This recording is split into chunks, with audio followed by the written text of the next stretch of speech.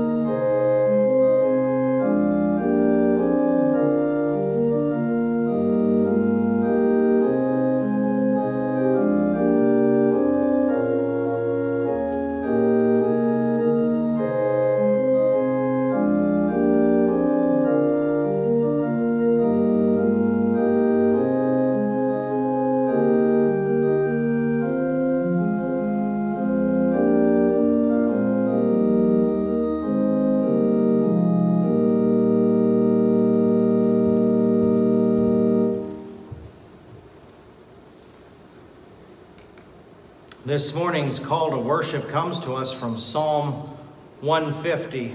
We invite you now to give your attention to the reading of God's word. Praise the Lord. Praise God in his sanctuary. Praise him in his mighty heavens. Praise him for his mighty deeds. Praise him according to his excellent greatness. Praise him with trumpet sound. Praise him with lute and harp. Praise him with tambourine and dance. Praise him with strings and pipe. Praise him with sounding cymbals. Praise him with loud clashing cymbals. Let everything that has breath praise the Lord. Praise the Lord.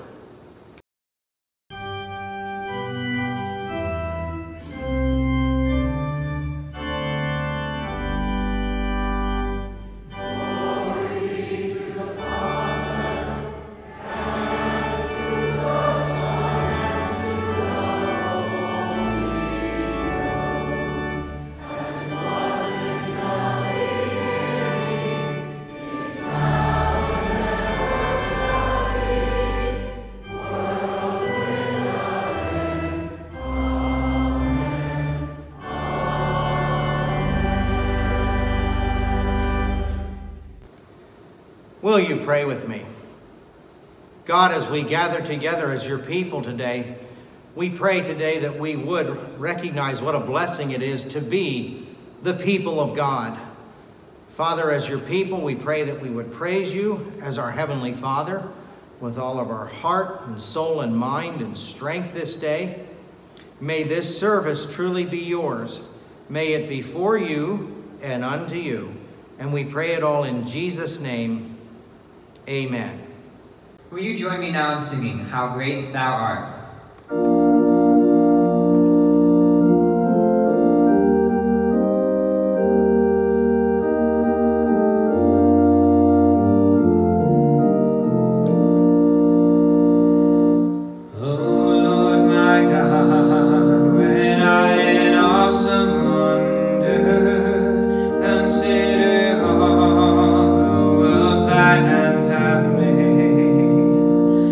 I see the stars.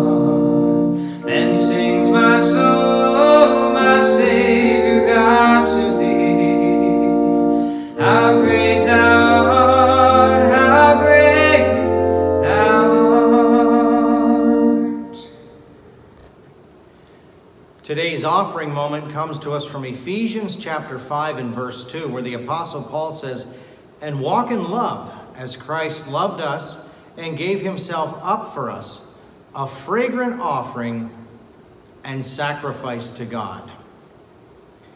We're so grateful for the opportunity that we have to worship God in this way by being generous to others and to giving to his work. We encourage you to continue to be generous to others as God may lead you. We want to thank you for your generosity, and we also want to thank those of you who continue to support this ministry faithfully by sending in your checks, your offering envelopes, by dropping them off, or by setting up your bank to do that for you. It's a blessed thing to give. It's a blessed thing to know that as we give to the Lord's work, lives are changed. Let's take this opportunity now to pray over our gifts, tithes, and offerings and our acts of generosity. Will you pray with me now?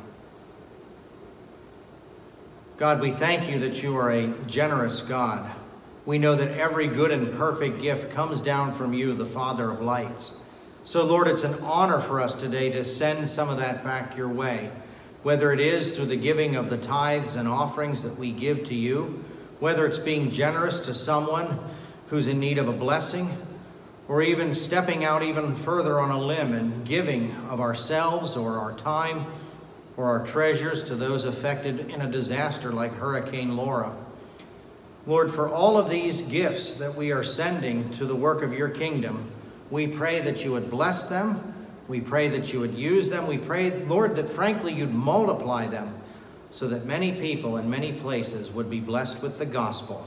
And we ask all of these things in Jesus' name. Amen. Will you join me now in singing, "What a Friend We Have in Jesus"?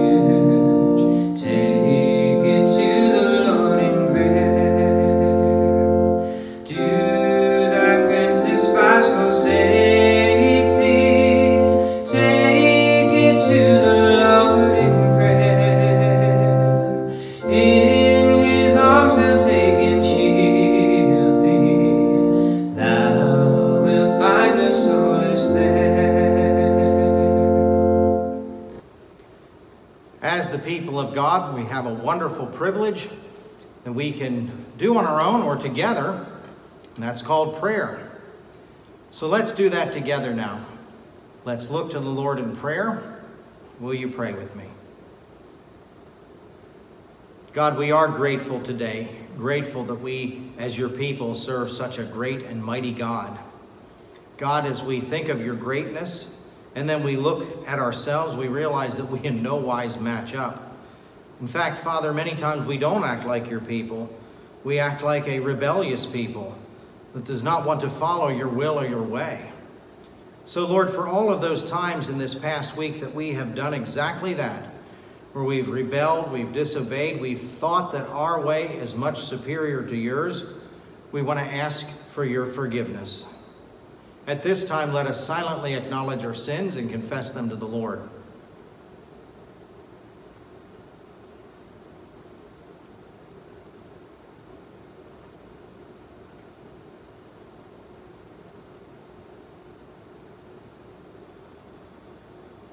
Heavenly Father, we thank you for your cleansing wave of forgiveness.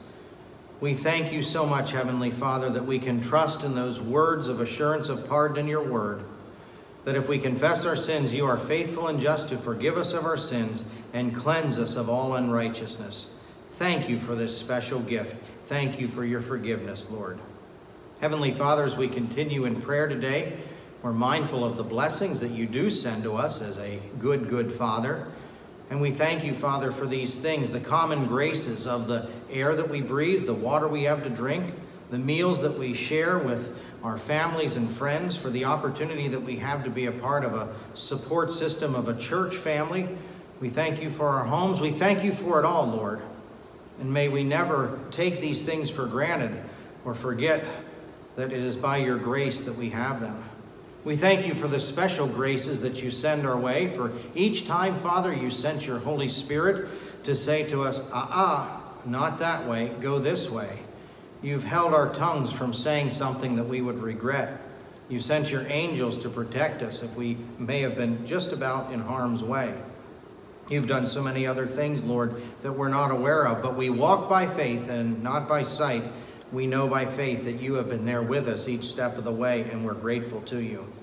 Lord, we do pray for this nation and this world in which we live, particularly as much as being kicked off for the presidential election in this nation. Father, we pray for your will to be done, and that the people that you would want to have in office, whether it is the presidential office or other offices in this land, down to the lowest office, locally speaking, Father, we just pray that your will would be done.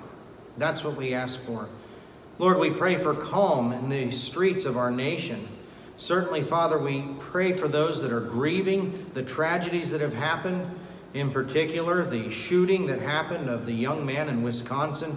Father, even though this is so painful for so many people, may we have the attitude of that victim's mother who is encouraging us to pray. And so we do that, Lord. We do pray. And we pray, Father, that you will take all of these bad things that are happening and that you will make something good come out of that. Lord, I pray for revival. I pray for people realizing that there is a need for us to come together and to bless one another. And may that start with your church being your ambassadors, your hands, your voice to others in this world, Lord, showing your love to others. Father, we do pray today for those things in this world that are not right, that you would right them. We pray, Lord, that the things that this world loves that you despise, and the things that you despise in this, or that you love and this world despises, that, Father, there could be a reversal, that this world would get on board with what you're doing, and that only comes through your Holy Spirit coming and doing a work in the lives of many people.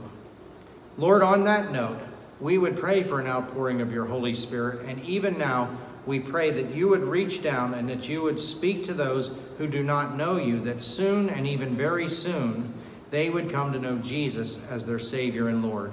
At this time, let's lift to the Lord the names of people who need Jesus as their Savior and Lord, that they would surrender their lives totally and completely to him.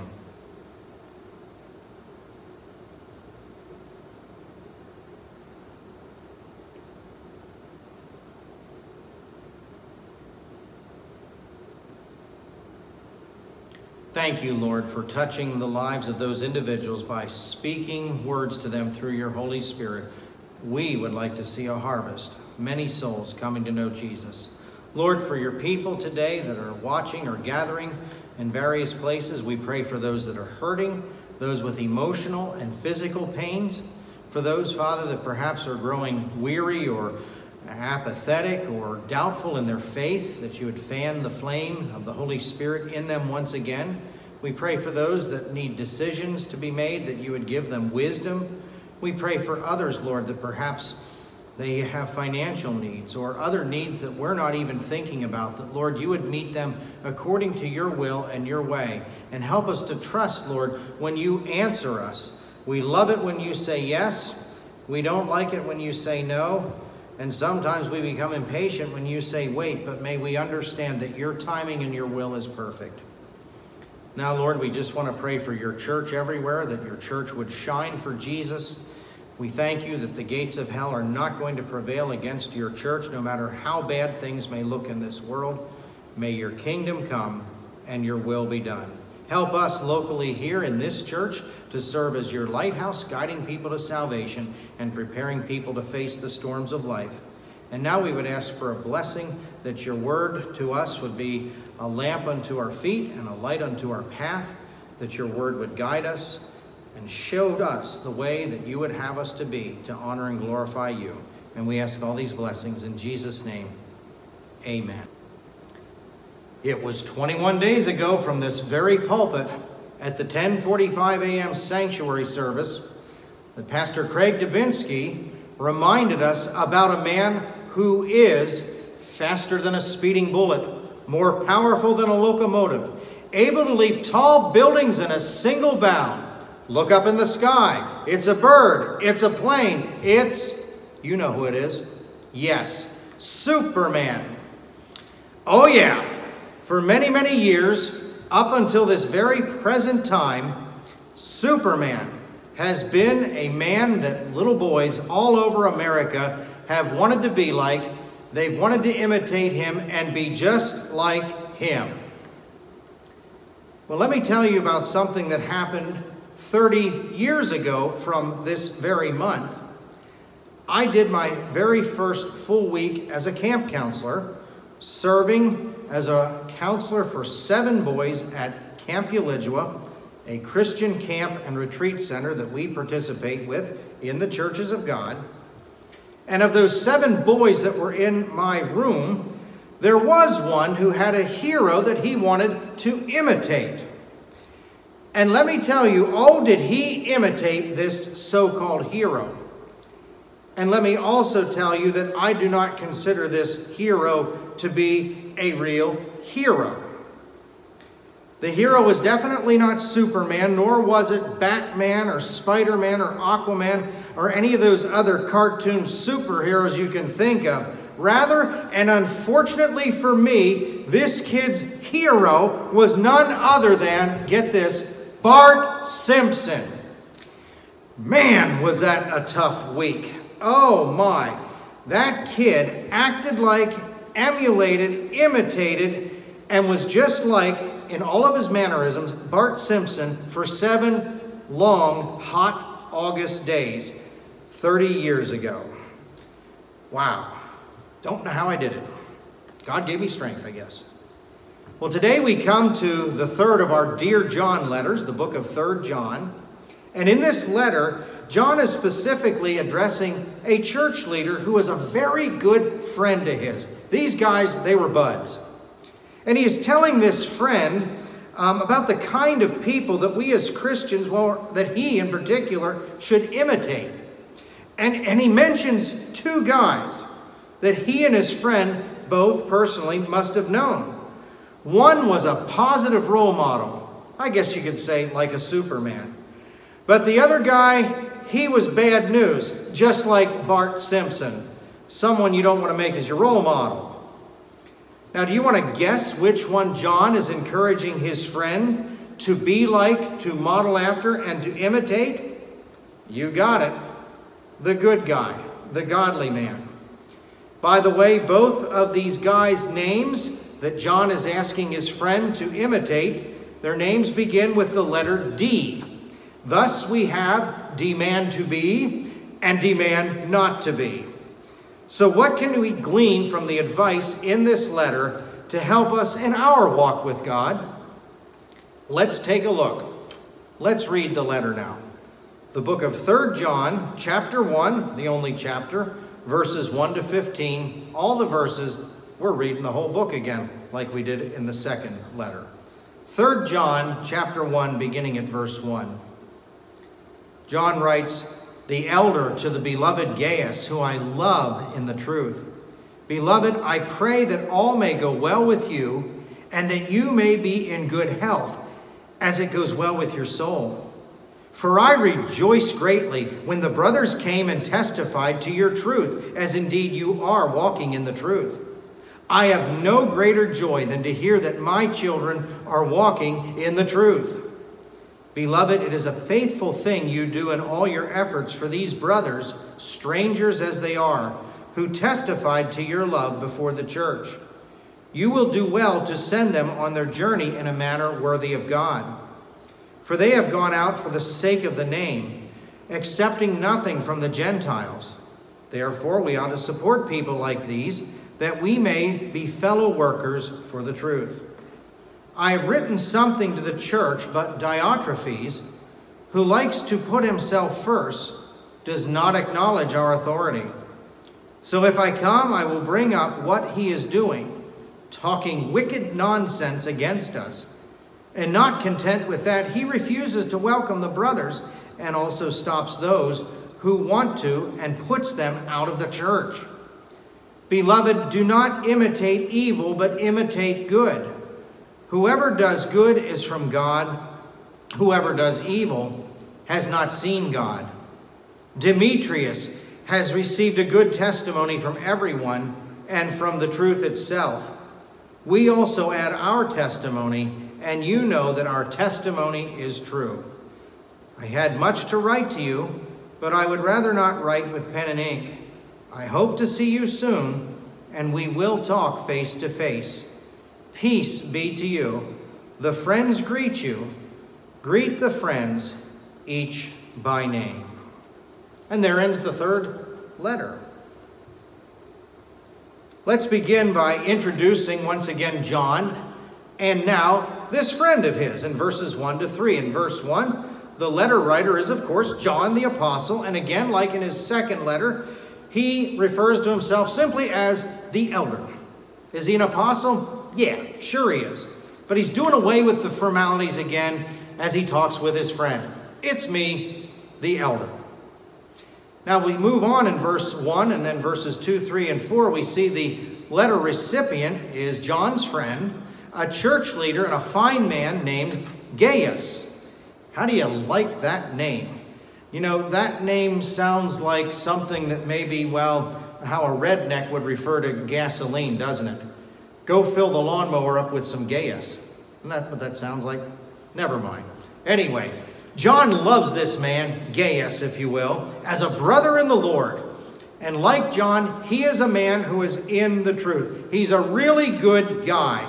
And in verse 2, John can't help but wish him well in his health. And he also prays for him spiritually, that his soul, that it will go well with his soul, that his soul will prosper. And verse 3, John gives some good reasons why he rejoices in a friend like Gaius. Apparently, there were some co-laborers of John, either traveling teachers or evangelists, that Gaius also knew and that he was working with. And word got back to John about how well Gaius was treating these men in their ministry, how he was walking in the truth. And verse 4, John says this greatly warms his heart, because nothing brings him more joy than when one of his children, that is one of his spiritual children, one of the people that he discipled and had a hand in their faith formation, when they're walking in the truth, oh, that charges him up. So this is a really, really good friend of the Apostle John's. He's probably the kind of friend that Michael W. Smith sung about back in his 1984 iconic song, "Friends Are Friends Forever, if the Lord is Lord of them." Let's move on now. Verses 5 through 8. Let's learn a lesson from John's friend and from these co-laborers that John speaks about. In verse 5, John gives Gaius the equivalent of a big thumbs up, a big encouragement for how he's treated these co-laborers, these evangelists or traveling teachers, whoever they were, because to Gaius, they were strangers. But in verse 6, John testifies that these guys, these strangers to Gaius, well, he treated them very well. And therefore, John says, you keep it up. You will do well to send them on their way in a worthy manner. Keep up the good work. And speaking of these teachers, these evangelists, these co-laborers of John, in verse 7, John says that they went out accepting nothing from the Gentiles. They accepted help only from other Christians, because if they accepted help from non-Christians, the Gentiles that is, some may question their motives. You see, in the ancient Roman Empire, there were these shady guys that would go around peddling their gods, so to speak, to anyone who would hear them, just so that they could make a quick buck. These guys didn't want to do that because they did not want to look shady and bring reproach on the gospel. Good for them. And in verse 8, this is why John is telling Gaius that we really, really, really need to support people like this who are walking in the truth and integrity and are teaching God's word the right way. In the other letters, you heard all about those bad guys, those false prophets out there. Man, when you get some people out there really doing God's work and are good people, we need to encourage them. We need to encourage one another. So what can we learn? We're talking about some good people in this letter all around. We're done dealing with those false teachers, mostly, that we saw in the other letters. We're talking about some good people here. And the example that Gaius has displayed here is a good model for us to follow today. We need to support good people who are doing God's work with integrity. And I would say this, if there's ever a time where God's people need to come together and support one another, now is that time. I am convinced there is a very bad trend that has been happening for years in our society regarding human support systems and people helping and supporting one another, even in the church. Back in 1996, a man named Robert Putnam wrote a book, and get this, the name of the book is Bowling Alone. Sounds like that book may be a good cure for insomnia. But actually, it sounds kind of interesting. In this book, Mr. Putnam shared what he discovered in doing some research in how community life has been affected in America for the last 25 years. Now, being that this was written in 1996, he's going from the early 70s up there to the mid-90s. So, as he studied the different social trends and human interaction from the early 70s to the mid-90s, this is what he found. Attending club meetings in the United States, down 58%. Listen to this one. Families having dinner together, down 33%. People just having friends over to hang out or chill out, down 45% in that time period. And by the way, he entitled the book Bowling Alone because he also found that from 1980 to 1993, bowling in leagues declined by 40%, while the number of individual bowlers rose by 10%. Thus, more and more people are bowling alone and doing a lot of other things alone. Now, let me ask you this. Since the mid-1990s, when this guy wrote this book, do you think that these trends have reversed and have improved and that people are now supporting each other more and more? No way. And I would add that in the last 5 months, where we are being encouraged to stay inside and stay away from each other so you don't catch coronavirus, that has to be affecting human interaction in a negative way. In fact, we know it is. We know it is. We as Christians need to buck that trend. We need to support one another, especially those who are doing the work of the gospel. It's the right thing to do. That's John talking to Gaius, talking about what he was like and what these co-laborers are like. Now, John's going to give some advice to his dear friend in verses 9 through 12. And this is the heart of the message today. Let's look at this advice that John gives to his friend. By the way, shouldn't be surprised that he's given his friend advice. Friends have always given one another advice. You may recall, and some of you may even remember, the origins of the phrase from many, many, many years ago, friends don't let friends drive drunk. That came out. And then after that, a bunch of other similar ones came out. Like friends don't let friends skip sunscreen. That's almost a tongue twister. Put your sunscreen on. And other ones came about. My all-time favorite one is friends don't let friends eat lima beans. Okay, I'm kidding. I made that one up. But you get the point. That's what we do. When we have a close relationship with someone, we can give them advice. And in fact, if it's a good friend who's a good godly person, they're going to receive that advice. Proverbs chapter 9 and verse 9 says, "Give instruction to a wise man, and he will be wiser. Teach a righteous man, and he will increase in learning." Now, on the other hand, if you have someone not like that, we're warned one verse before that in Proverbs 9:8, the beginning says, "Do not reprove a scoffer, or he will hate you." And that's true. But if you do have a good, godly person that you have a strong relationship with, you can encourage them. You can give them advice, and they're going to receive them. So what's the advice that John has for his dear friend Gaius?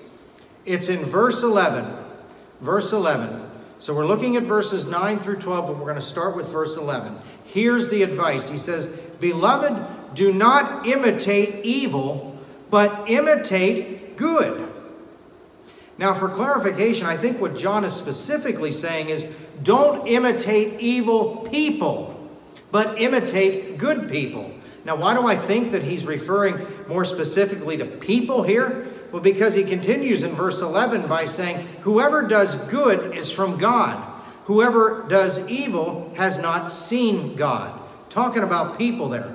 On a side note, John is obviously not saying that good works make someone a child of God. Rather, that when a godly person is doing good, that good stuff he or she is doing is the fruit of their godliness, of who they are, how God has changed them. On the other hand, the person who is doing evil as a lifestyle continuously, that person has obviously not been changed by God. And if you notice very carefully, before verse 11, John mentions the name of a person, not to imitate. He's the bad guy, if you will. And after verse 11, John mentions the name of a person that he wants definitely for Gaius to imitate. He's a good guy. And again, both of these guys, their names just happen to begin with the letter D. That's why we have demand to be and demand not to be. So let's go to verse 12 and talk about demand to be. Who is he? What's his name? His name is Demetrius. Now, what did he do? Well, we don't know a lot about him other than, yeah, he's a good guy. He received a good testimony from everyone. That's how we know. Everybody was talking well about this fella. And John says that even if truth itself could speak and testify, if truth could somehow be personified into a person, truth would speak well about Demetrius. And even John can add his own testimony into the mix and say, this Demetrius fellow, he's a good guy. He's the kind of guy that you want to imitate. Again, what specifically did he do? We don't know. But we definitely know that Demetrius is demand to be. That's who you want to imitate. Now, backing up before verse 11 to verses 9 and 10, we get to meet demand not to be. His name is Diotrephes. What's the deal with this guy? What did he do? Well, for all of the good that we have no idea what Demetrius did, we know an awful lot about the bad that Diotrephes did. We know the tricks he pulled. Lots of stuff. Ay, ay, ay, ay, ay. Look at it. In verse 9, first of all, he liked putting himself first, lording his authority over others.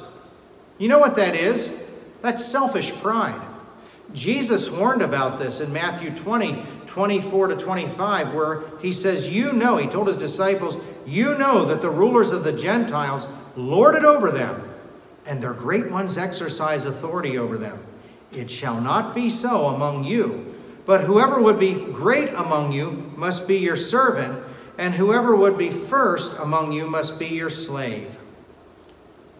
That's the attitude of a believer.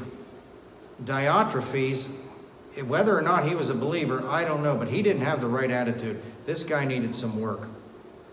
Peter also told the shepherds, those elders that were shepherding the flock, in his first letter that he was referring to, he says, "Shepherd the flock of God that is among you, exercising oversight, not under compulsion, but willingly as God would have you, not for shameful gain, but eagerly, not domineering over those in your charge, but being examples to the flock." By the way, I didn't mention that's in 1 Peter chapter 5, first couple of verses there.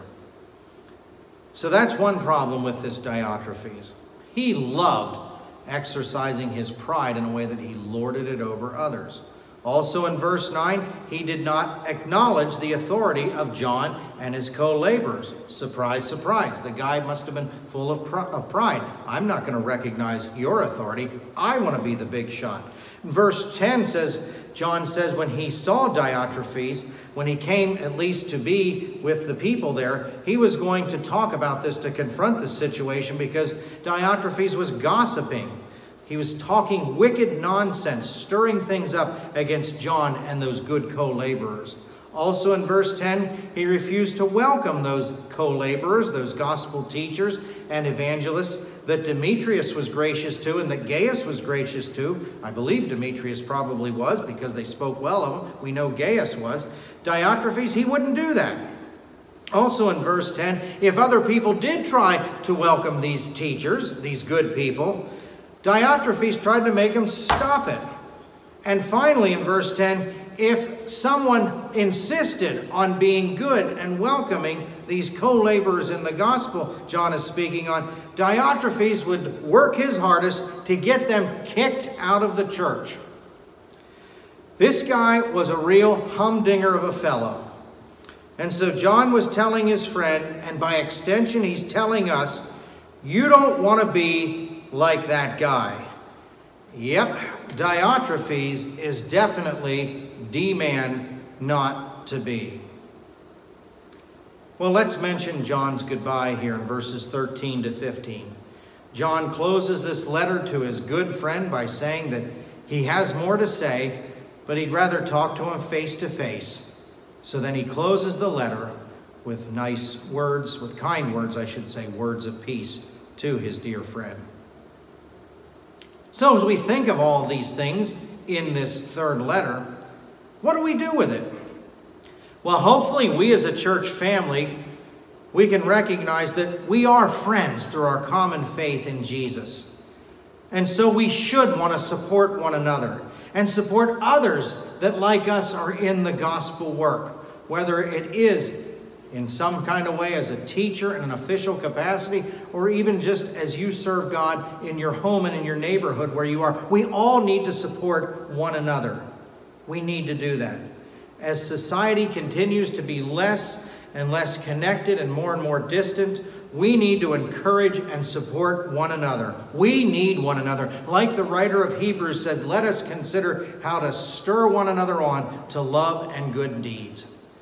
And as friends, let's be willing to remind one another to imitate good and not to imitate evil. And we have some good examples right here in this letter, who to imitate and who not to imitate. D-man to be and D-man not to be. Let's continue being the men and women that God has made us to be through Jesus. And let's continue to work out our calling, striving to be the kinds of people that He would have us to be, not imitating the evil, but imitating the good, serving as the servants that God has called us to be. Amen and amen. Would you join me now in singing, Lord, Speak to Me?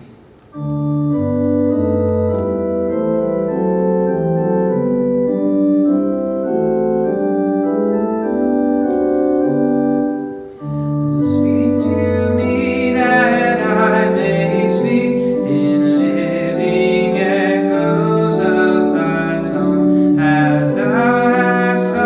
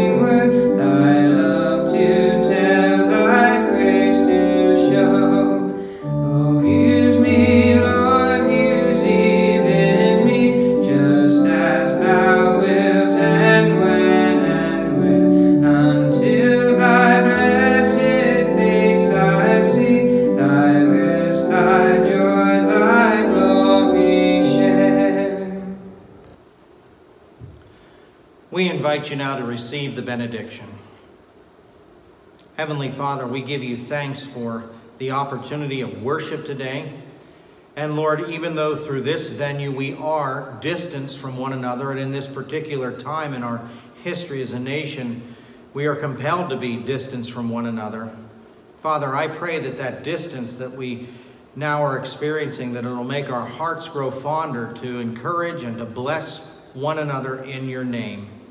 May we encourage one another on to good deeds, and may we be reminded to remind one another who you have called us to be and who you do not want us to be like at all. Bless us now as we go forth to serve you. Help us to serve you with all of our heart, soul, minds, and strength. And we ask it all in Jesus' name. Amen. This concludes our worship service here online for Sunday, August 30th, 2020. Thank you so much for joining us. May the Lord bless you.